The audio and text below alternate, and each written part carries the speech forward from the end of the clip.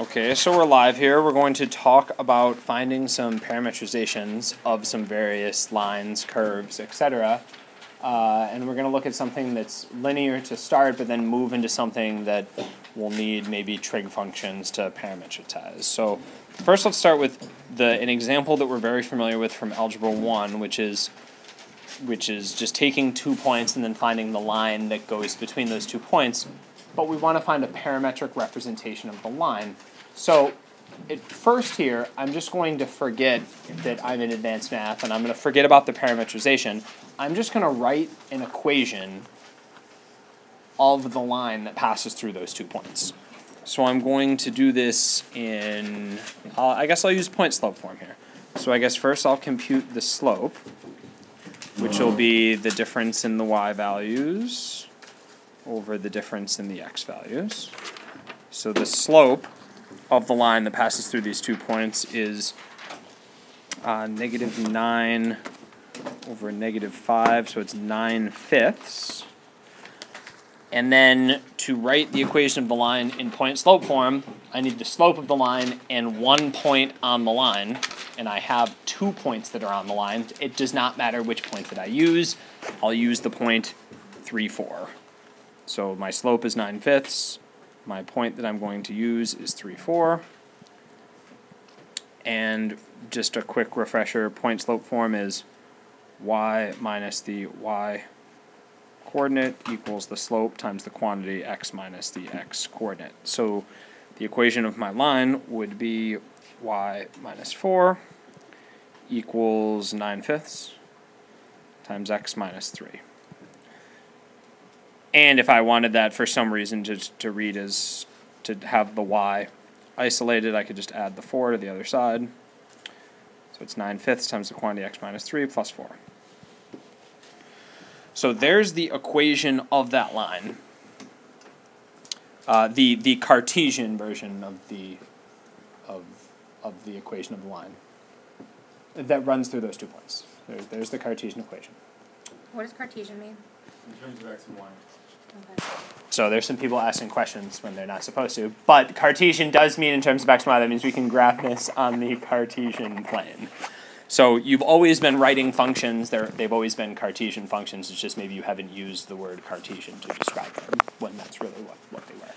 Now, great. So I could turn this into a parametrization really easily because I could just let x equal t, and I could let y equal 9/5 t minus 3 plus 4. So that's right there. That's kind of the trivial parametrization, where I'm just letting x equal my parameter, aka I'm calling it t in this case, usually because I'm dealing with things in terms of time. And then I just write what y equals, and everywhere I see an x, I just substitute in a t. So that's totally legitimate and valid, but not very interesting. So another way to do this, to come up with a parametrization, not sort of this trivial parametrization, that's actually super easy, is to just make a table with t, x, and y, and then come up with a rule that works for your table for x and t, and then do the same thing for y and t. So I've got my points are -2, -5, and 3, 4. Now since I'm coming up with the parametrization myself, I can pick sort of the time value that I want to start at, and I can pick the point that I want to start at. So I'm going to say at time equals 0, I'm at the point -2, -5. So now I'm going to be moving along the line, and at some measurement of time, I'm going to be standing at the point 3, 4. Now since I'm coming up with this parametrization myself, I want to make this easy, so I'm just going to say after 1 unit of time, I'm standing at the point 3, 4. So I'm starting at the point -2, 5, walking along the line, and then after 1 unit of time, I wind up at the point 3, 4. That's sort of my starting point and my stopping point. So now I just need to come up with an equation for x in terms of t. So when t is 0, x is going to be -2. And when t is 1, x is going to be 3. So I think the equation that I'm looking for here is x equals 5t minus 2. Now let's think about why that works. When I make t 0, 5 times 0 minus 2 is negative 2. And when I make t 1, 5 times 1 minus 2 is 3. So I'm just writing sort of a linear equation here. I could almost look at this table where t is 0 and x is negative 2 and think of that as like my y-intercept, but in terms of x. And then I could think of the slope as being 5, because as t goes up by 1, x is increasing by 5. So I could think of 5 as my slope between x and t, so to speak. So it just requires a little bit of rearranging of the variables in your head and a little guess and check to get this to pan out.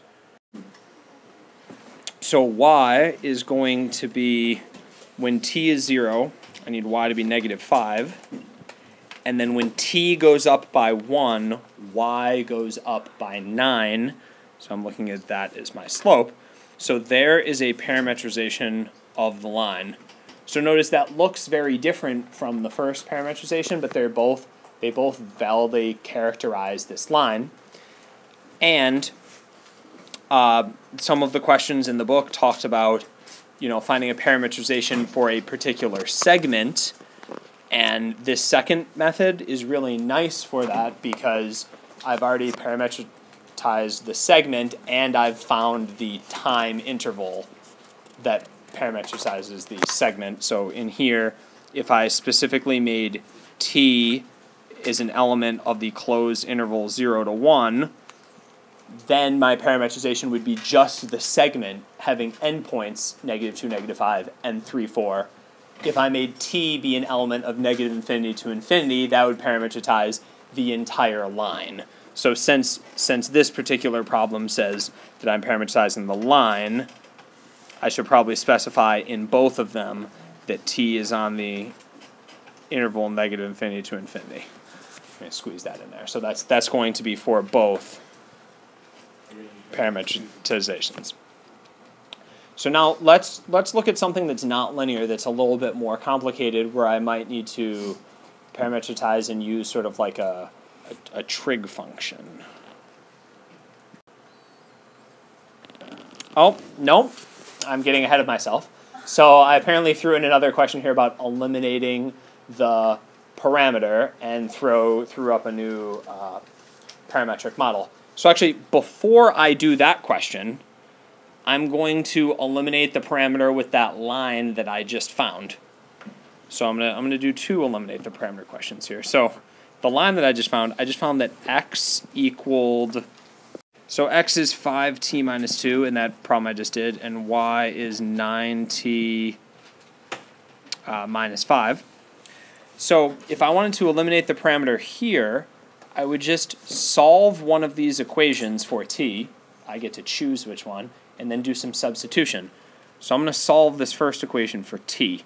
So if I added 2 to both sides and divided by 5, I would get x plus 2 over 5 is t. And then everywhere I see a t in the second equation, I'm going to substitute in an x plus 2 over 5. So y equals 9 times the quantity x plus 2 over 5 minus 5. So that is, I have eliminated the parameter, and I've written a Cartesian version of that line. Now that looks a little bit differently than the equation that I wrote on the first slide in terms of the equation of the line in point-slope form, but they are equivalent if you distribute and collect like terms and whatnot. Now, contrast that though with this question at hand, eliminating the parameter of these two parametric equations, is that I'm not going to solve one of these equations for t and then substitute. I'm going to be a little bit more clever and use a trig identity that I know. So I'm actually going to isolate the cosine t and the sine t. So if I divide both sides by 3 here, and divide both sides of the second equation by 2, I get x over 3 is cosine t and y over 2 is sine t. So I'm going to take both those equations, I'm going to square both sides. I get x squared over 9 is cosine squared t, and y squared over 4 is sine squared t. And now I'm going to use what I know about trig functions, I'm going to use that I know the Pythagorean theorem in terms of trig functions, which is cosine squared t plus sine squared t equals 1. That's a statement that I know is true for all real t. And now I'm going to substitute x squared over 9 in for the cosine squared t, and y squared over 4 in for the sine squared t. So I guess I'm still using substitution, but I'm just being a little bit more clever about what I'm substituting in order to have a Cartesian equation in terms of x and y, and have t be no longer part of my model. So it looks like I've wound up with something that's an ellipse centered at the origin with a major axis of length 6 and a minor axis of length 4, with vertices at 3, 0, negative 3, 0, 0, 2, and 0, 0, negative 2. So these problems are kind of just about having experience and knowing when you can just do some brute force substitution like this first method versus something a little bit more clever like I did over here in the second method. So now we've got to finish. We haven't actually finished doing one of these problems involving parametrizing something more complicated where we need some trig functions. That doesn't just work out to be like a nice ellipse or a circle. So I mean, this is a circle. It's a Ferris wheel, but it has I've shifted it up, and the period's not going to be 2 pi here. So there's some things to take into account. So the first thing is I need to have my drawing, and I need to specifically reference where the origin is. So here's the coordinate plane, and here's the origin. Now the Ferris wheel is 8 feet. The lowest point of the Ferris wheel is 8 feet off the ground. So I'm having the x-axis be the ground. That's usually how I do the problems, with the lowest point on the Ferris wheel being 0, 8. And now I'm going to draw a picture of the Ferris wheel. There's the Ferris wheel. And the radius of the Ferris wheel is 50 feet. So the highest point on the Ferris wheel would be 0, 58. 0, 108. Thank you. 0, 108. So now I need to figure out the points that I'm probably most interested in are these other 2 points. So I need to think from the center of the circle, that's the horizontal distance of 50 feet because the radius of the Ferris wheel is 50 feet. But then I need to be thinking it's a vertical distance of 58 feet because, again, the radius is 50, but then the wheel is 8 feet off the ground. So that point's going to be 50, 58. And then the point on the left is going to be negative 50, 58. So now what I want to do here is I want to make a table with t, x, and y. And then I want to see kind of if I can write some functions to fit t and x and then t and y. So I'm starting at t equals 0 at the point 0, 8. So it's like I get on at like the lowest point, and then the ride's going to start. So at t equals 0, I'm at the point 0, 8. And the Ferris wheel revolves once every 70 seconds. So now I need the time values for every quarter of a revolution. So I'm thinking 70 divided by 4 is 7. So every 17.5 seconds, it's going to be you're going to move a quarter of a revolution around. So at 17.5 seconds, you'll be at the point 50, 58. At 35 seconds, you'll be at 0, 108. At 52.5 seconds, we'll be at negative 50, 58. And then at 70 seconds, we'll be back to where we started, which is 0, 8. So just thinking about this, if my horizontal positions are going to start fully repeating every 70 seconds, and my vertical positions are doing the same, so I'm going to need periodic functions in t and x and y and x. And I think I can do this with just basic trig functions. So if I'm looking at x, so again, I'm just looking at x and t. So the period is 70 seconds. So let's start with that. So if my period is 70 seconds, and I'm going to model this with a sinusoidal function, either a sine function or a cosine function, so I know that the period is going to be equal to 2 pi over b, where b is the coefficient on t in the sine of the cosine function. So b in this case is going to be 2 pi over 70. And that'll be the coefficient for both the x of t and y of t functions. And I can use either sine or cosine functions here, my choice. So looking at these x values, they're going 0, 50, 0, negative 50, 0. That's kind of reminding me of the sine values as I go in multiples of pi over 2 around the unit circle. So the sine values, if I started at 0 and then went in increments of pi over 2, would go 0, 1, 0, negative 1, 0. So I'm thinking this is going to be a sine function, but stretched by a factor of 50, because the amplitude here is 50. So this will be 50 sine of 2 pi over 70 t. And there's no horizontal or vertical shift here. So there's my function. There's x as a function of time here. There's the horizontal distance as a function of time. So now I can do the same thing for y, but again, now I'm looking only at the time values and the y values. So the y values are going from 8 to 58 to 108 to 58 to 8.